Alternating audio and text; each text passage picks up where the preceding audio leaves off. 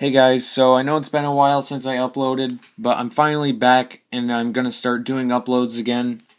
I don't know how often I will do them, but you're definitely going to see some new videos coming out on my channel. I got a lot of stuff to show since I've been inactive for a while. A lot of finds, actually a new bottle dump discovery, so that was a huge thing for me. Found a lot of local bottles, so if you guys are into bottles, I know some of my bottle videos have done really well. Actually, the one with information on how to find the date code on glass bottles just hit 10,000 views, so I wanted to thank you guys for that too. But let's get right into these finds I've had in September and October. So the first find that I'm showing today, I found September 5th.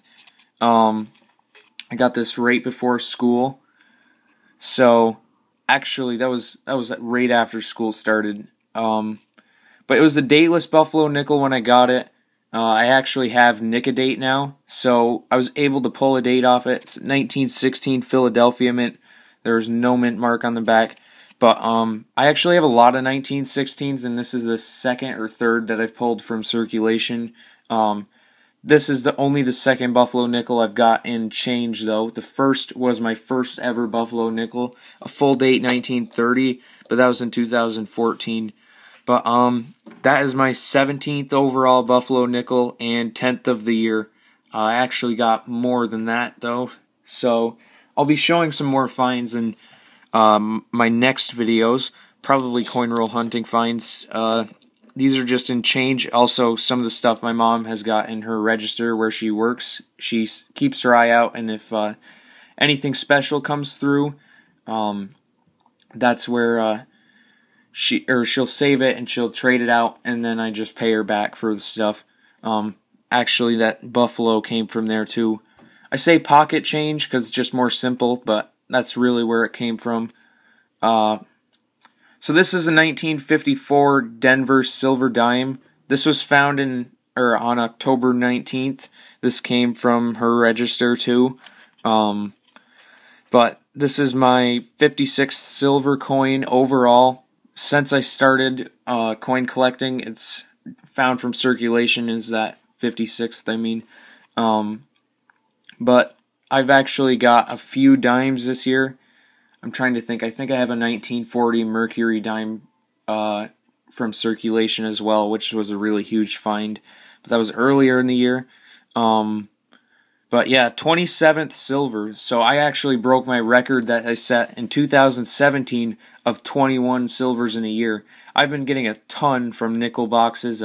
Actually been doing some collabs with Relic Digger. We just really haven't been uploading them. We just video chat and coin roll hunt usually, but we might start doing live streams again too, so stay tuned for that.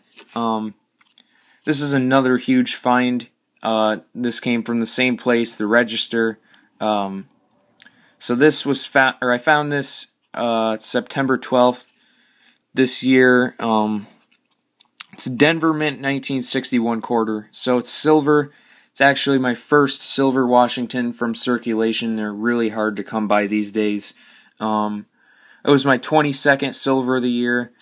But I was really happy because it was a quarter, and I've only ever gotten 2 silver quarters from circulation, including this one.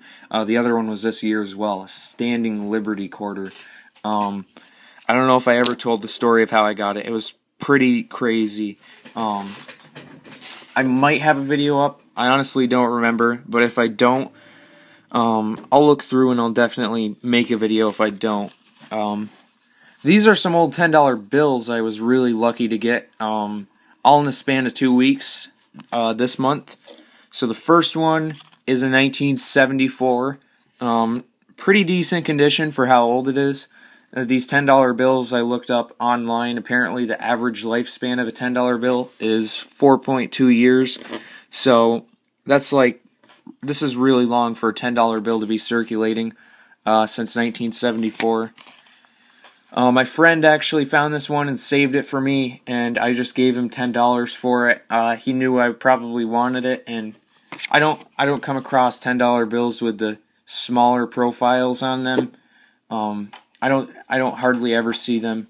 I actually got some older $1 bills, like when I was down in Virginia Beach on vacation this year. That reminds me too, I have a lot of antique buys from there that I should show you guys. But this is my first old $10 bill from circulation since 2015, and I no longer have that one $10 bill because I traded it. So this also came from the register. This is a 1963 A series $10 bill. It's in rough shape, but this is my oldest bill from circulation. It's beat my 1969 B $1 bill from 2014. So I was really happy to get this. But yeah, the same day is when I got this 1954 silver dime. My mom just saw those both in the register. I mean, I count them as my finds because technically she's looking for me, so that's how I got these. It was just a really good day. I honestly think somebody cashed some of their old stuff in because the very next day there was another 1963 A $10 bill in there, and this one is almost crisp. As you can see, there's a lot of ink left. There's not a ton of folds. You still got some ripples in the paper, and there's not a lot of signs of circulation. So this is a really nice find. So yeah, thanks for watching, guys. That's basically the most of my change finds from the past 2 months. Anything else is really not huge, not like super notable that I should bring up. But I'm going to try to get some more videos up in the future, probably a couple more this weekend, maybe 1 or 2. But just stay tuned because I have a lot of new content I can put up, and I will be doing that soon. So thanks for watching.